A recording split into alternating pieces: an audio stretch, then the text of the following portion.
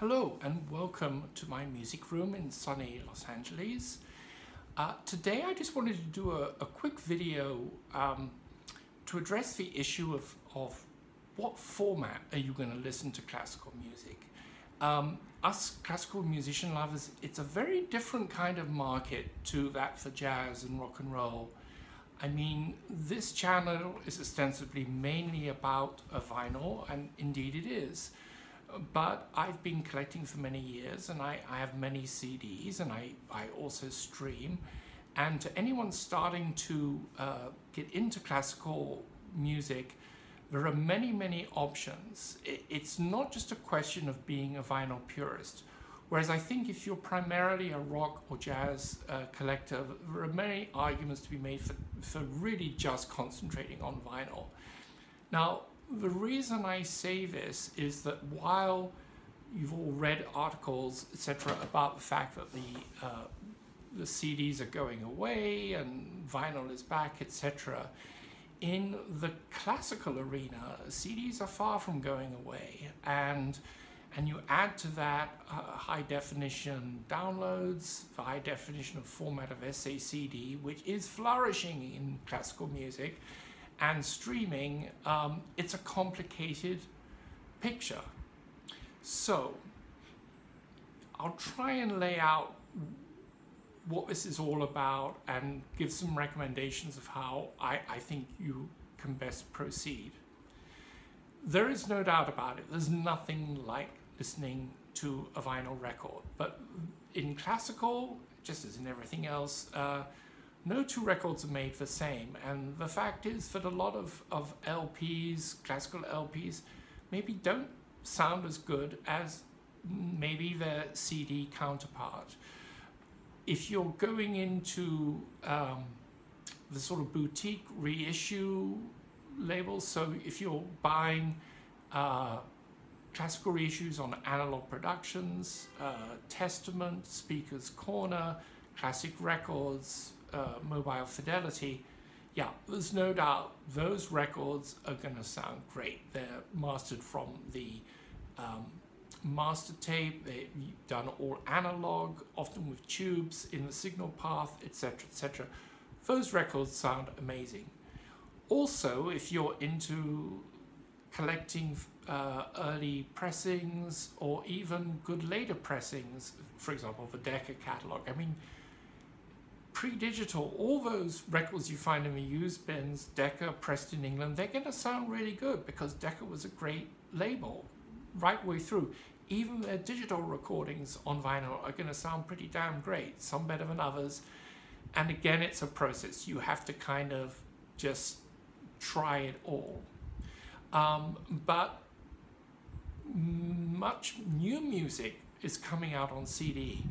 And I'm not talking so much here about the big labels which dominated classical music for decades. We're talking here Deutsche Gramophone, EMI, Decca, London, Sony, all those people. Yes, they're putting out really good sounding CDs now, but where the action really is in the small boutique labels, independent labels like Hyperion, Chandos, Dutton Laboratories. There's a whole slew of them. And what's really cool about these labels is they're putting out really not just mainstream repertoire, they're putting out less well-known stuff. And they're often putting them out on what we call dual layer CD, SACD. So these are discs which are not only play the CD layer, but they also have a high definition layer on SACD. Now, the thing is, SACD came out whenever it did, 20 years ago. Everyone thought this was going to be the next big thing, higher resolution than CD, but it never really caught on, except in the classical market for obvious reasons. And when you buy these releases, they're not twice as expensive. They cost the same as CDs, and yet you have the SACD layer. So I, for many years, only had CDs, and then I was lucky enough to be able to get a Carey audio combination CD SACD player used. Now, I'd actually had a Carey player for many years, and all I can say is the Carey CD players were just phenomenal. I heard equipment which was 3, 4, 5 times as expensive, and it didn't sound so good. This is a key part of, if you're going to listen to CDs, SACDs, you need to have a good player, and all players are not created equal. You have to go through the process, you have to audition, etc., etc. But there is a huge difference between different CD, SACD players, and it's not always necessarily just about the more expensive ones being better. Carey no longer makes CD, SACD players, but you can find them used, and I cannot recommend them highly enough. And I had a lot of CDs which were dual layer, CD and SACDs. So this is great. In addition, there are companies putting out remasterings of classical repertoire specifically just for SACD. These are not dual layer discs. These are just SACDs. But I've managed to pick up some really wonderful stuff. They are more expensive, but they sound amazing. Now, one company that's doing this quite a bit is Esoteric. And what's great about Esoteric is they also go into early digital recordings and remaster them, remix, remaster, have them come out. These sound amazing. They are so superior to the originals, either on vinyl or on CD. They will cost you, they tend to sell out very quickly and then the prices go up, but this is a fantastic label. Another interesting thing is Deutsche Gramophone, which was a label that has never been considered audiophile. Well, guess what? Maybe it was much better than we all thought, because the Emil Berliner studio, which is the studio who've basically taken over a lot of Deutsche Gramophone's recording and remastering, they started doing dedicated SACD issues. It has down here the Emil, remastered by Emil Berliner Studios. These sound incredible. They completely rewrite what you think Deutsche Grammophon records sound like. Just phenomenal. Here's some of the great Stravinsky recordings done by Claudio Abbado with the London Symphony Orchestra in the 70s and early 80s. These are all benchmark performances before they've been remastered. And like this is Sacre du Printemps, and I think also Pulcinella, or Pulcinella's on the other one, I can't remember. Fantastic. A set of Beethoven symphonies, which I have on vinyl. It got a very limited release at the time, and the vinyl never sounded that great. This was the great Czech conductor Raphael Kublik, who did a Beethoven cycle in the 70s. What was different about it was he recorded each symphony with a different orchestra.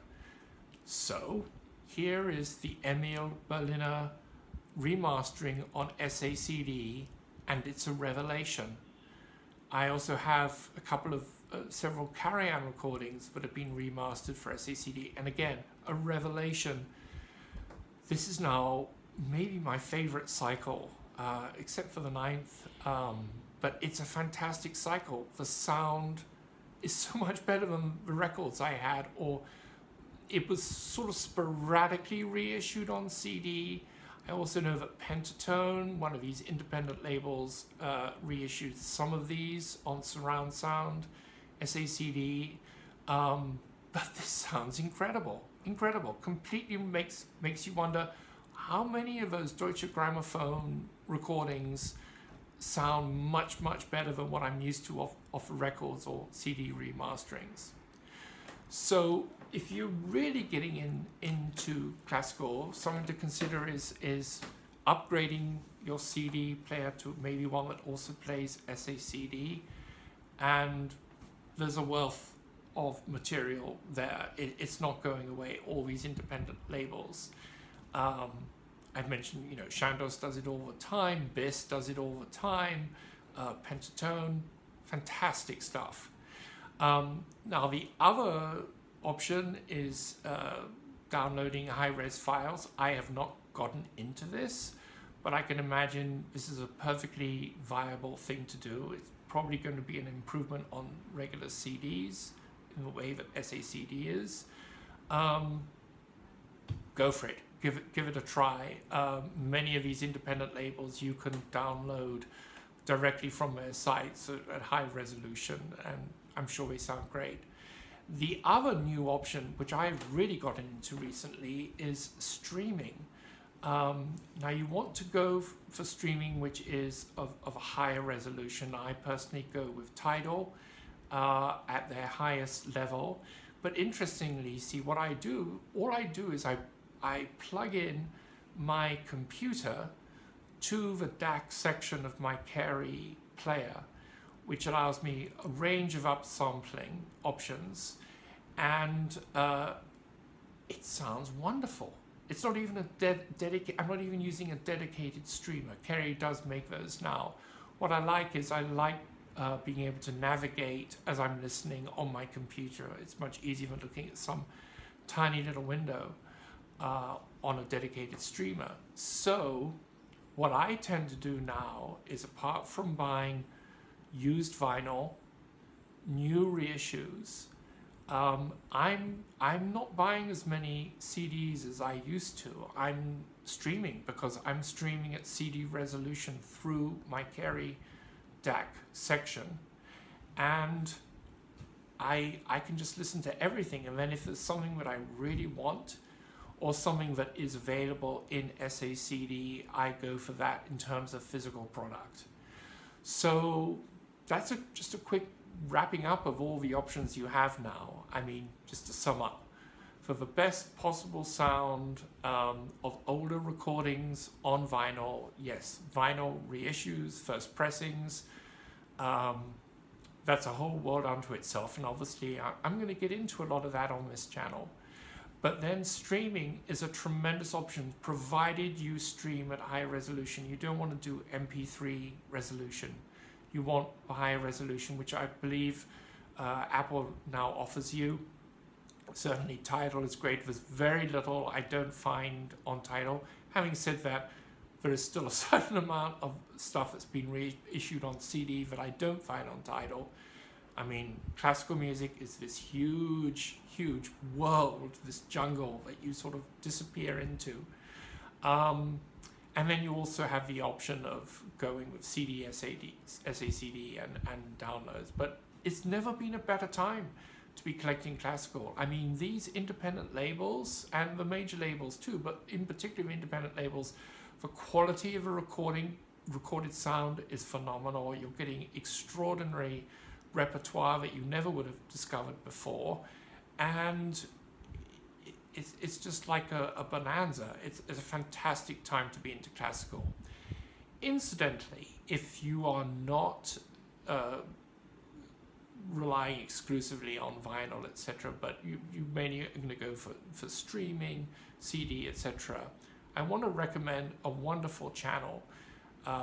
It's a gentleman called David Hurwitz. He also has a website called Classical CD Review, something like that. I'll put a link below this video. He really knows his stuff, and he's done all these fantastically entertaining videos. You know, for example, for the Beethoven 9 symphonies, he'll do on the first symphony, the second symphony, third symphony, he'll go through, select all the different, what he thinks are good recordings, and then pick one that he thinks is the best, and he does that for the whole cycle, or he focuses on a box set of all cycles, and like, which box set might you get?